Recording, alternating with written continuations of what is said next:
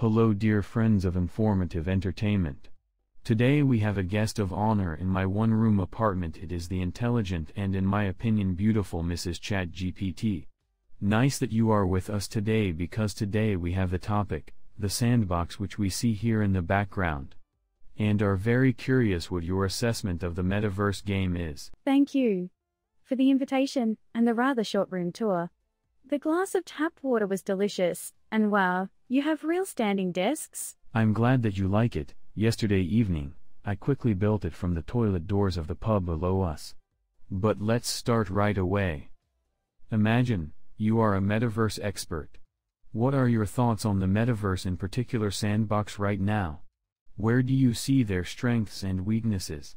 What do you think about the user numbers and the property prices? As a metaverse expert, I'm excited to share my thoughts on the current state of the metaverse, particularly in relation to Sandbox. So, let's dive in. First, let's define what the metaverse is. Essentially, the metaverse is a virtual world that people can enter and interact with, similar to the real world but entirely digital. It's a fully immersive experience that allows users to engage in various activities, from socializing with other users to creating and selling digital assets. Now, onto Sandbox. For those unfamiliar, Sandbox is a decentralized virtual gaming world built on the blockchain. It allows users to create, share, and monetize their own gaming experiences using blockchain technology. One of Sandbox's biggest strengths is its user-generated content.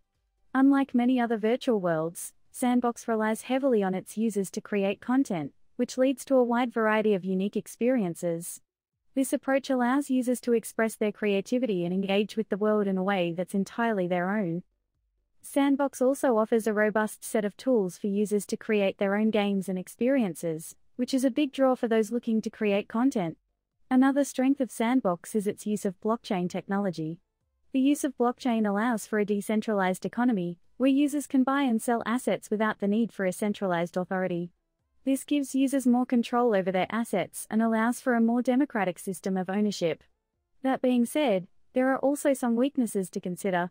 One of the main challenges Sandbox faces is adoption. While it has a devoted community of users, the metaverse is still relatively unknown to many people. This means that it can be difficult to attract new users and grow the platform. Another weakness of Sandbox is its property prices. While it's great that users can buy and sell digital assets, the prices can be incredibly high. This can be a barrier for many users who want to participate in the economy but can't afford to purchase property or assets.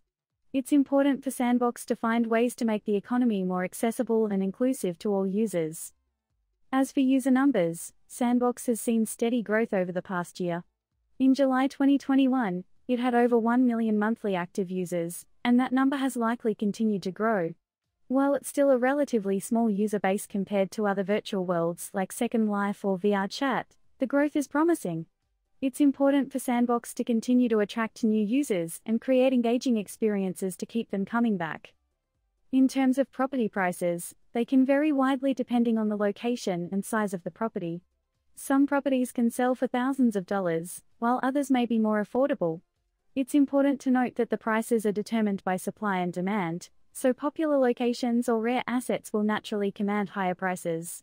Overall, Sandbox has a lot of potential as a decentralized virtual world. Its user-generated content and use of blockchain technology are unique strengths, but it will need to overcome challenges related to adoption and accessibility. With the right approach, Sandbox could become a major player in the metaverse space.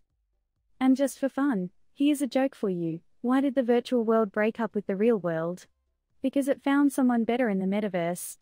Okay, maybe it's not that funny, but I hope it made you smile nonetheless. Okay, my next question, how much did the plots cost, in the beginning on Sandbox? The initial cost of plots on the Sandbox platform varied depending on the size and location of the land. During the first pre-sale in 2019, the starting price for a 12 by 12 meter land parcel was around 0.05 ETH, which was equivalent to roughly $10 USD 15 at the time. As the popularity of the platform grew, the price of land increased significantly, with some parcels selling for hundreds or even thousands of dollars in subsequent land sales. The exact cost of land on Sandbox can fluctuate depending on market conditions and user demand, so it's important to do your own research and be aware of the potential risks and rewards of investing in virtual land. It's worth noting that the Sandbox platform uses a unique blockchain-based land ownership system, which allows users to buy, sell, and trade land parcels with one another. This creates a market-driven pricing system, where the value of land is determined by supply and demand among users. Oh man, and what did I do in 2019? I drank 2 pallets of energy drinks every day and played Drunken Family in Sims. I digress. So next, and how much did real estate cost during the all-time high? During the all-time high of the cryptocurrency market in 2021, the price of real estate on the Sandbox platform saw a significant increase. In some cases, individual land parcels were selling for tens of thousands of dollars or more, depending on their location and size. For example, during the third land sale in March 2021, some of the most desirable land parcels near the center of the Sandbox Metaverse sold for prices ranging from $40,000 to over $200,000. It's important to note that the price of virtual real estate on Sandbox, like any other asset, is subject to market fluctuations and can be influenced by a variety of factors such as supply and demand, user activity, and overall market sentiment. As with any investment, it's important to do your own research and understand the potential risks and rewards before making any financial decisions. What, $200,000? I could have often ordered food online for that. It's the way it should be, otherwise I'd be a fat nerd. So it's not bad that I didn't get the money. But the next question is, what was the most expensive thing sold on Sandbox? The most expensive item sold on the Sandbox platform was a virtual estate known as the Citadel, which was purchased for 4,116 ETH, equivalent to roughly $2.42 million at the time, in February 2021. The Citadel is a large plot of land located near the center of the Sandbox Metaverse, measuring approximately 166,464 square meters in size. It features various virtual buildings, monuments, and attractions, and has been described as a digital city-state within the Sandbox platform.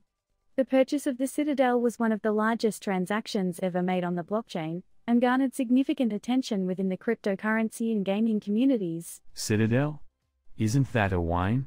Oh no, that was Cedra, I old drunkard. What else do I have on my clever note with too many coffee stains?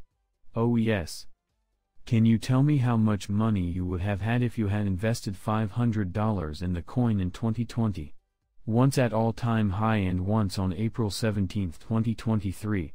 With percentage profits. According to the data on CoinMarketCap, the price of the Sandbox, SAND, cryptocurrency was around $0.017 on January 1, 2020. If you had invested $500 in SAND at that time, you would have been able to purchase approximately 29,411 SAND tokens. At the all-time high of SAND in 2021, the price reached 98 US cents on March 27, 2021. If you had sold your 29,411 SAND tokens at this price, you would have made a profit of approximately $28,825, which represents a percentage profit of around 5,665%.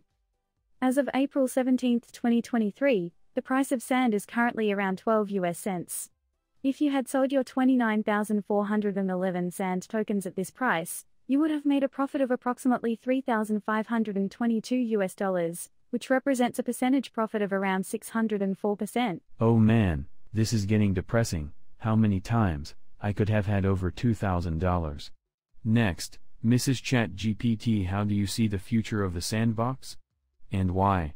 As a metaverse expert, I see a lot of potential for the Sandbox platform based on the information provided on their official website. The Sandbox has already established itself as a major player in the metaverse industry by creating a unique combination of blockchain technology and user-generated content. The platform has already gained significant attention and popularity due to its ability to allow users to create and monetize their own virtual experiences using non-fungible tokens, NFTs. Looking at their website, the Sandbox has announced plans to expand and improve their platform in multiple phases, with the goal of creating a fully immersive and interconnected virtual world. This includes features such as virtual real estate ownership, social features, and immersive gameplay experiences. One of the strengths of the Sandbox is their strong partnerships and collaborations with well-known brands such as Atari and Shaun the Sheep. These partnerships could lead to exciting new virtual experiences within the platform and help attract a wider audience of users. Additionally, the Sandbox is a robust and engaged community of users who are actively creating and sharing virtual experiences within the platform. This community-driven approach is a key factor in the success of many metaverse platforms and could help to drive continued growth and development for the Sandbox. However, it's important to note that there are still challenges and uncertainties facing the Sandbox and the broader metaverse industry.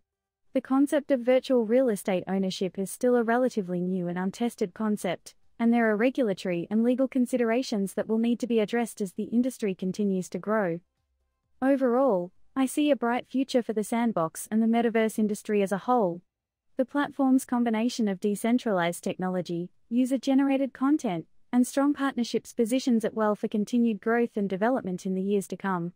However, as with any emerging technology, there are also risks and uncertainties associated with investing in the Sandbox, and individuals should do their own research and make informed decisions before investing in any cryptocurrency or virtual asset. Wow, those were really informative answers. Thank you for your expert knowledge, and for taking the time, because we all know that you are really busy at the moment. Have a safe journey home, and we hope that you will come by again. Maybe I'll have cleaned up then, but just maybe, I don't want to make any unrealistic promises. And I thank you my friends for watching. I hope you were able to take some information with you, and I would be happy to see you again soon on this channel. Until then, like, and all the other things. So I have to go, because the toilet calls. Bye.